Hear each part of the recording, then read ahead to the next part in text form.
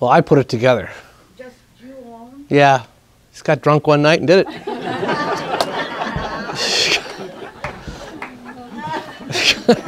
What were you drinking?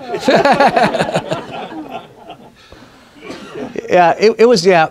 I had, because of, my privilege of traveling around the country and speaking, I spoke at several classical schools. And my two oldest kids had attended a non-Catholic classical school in the Twin Cities. And there were things about that school that I really liked and things that I was really frustrated with. And so based on that experience and on other schools that I visited around the country, I really learned a lot of what a good classical curriculum should look like. And that's how I created it. And then you put little Chesterton in there, which is what they were all missing. And he's the model of a complete thinker. He's what you want your kids to think like. And that was the finishing Jenga right there.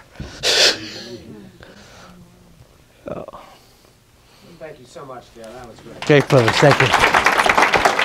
Thank you very much. God bless. Okay, great.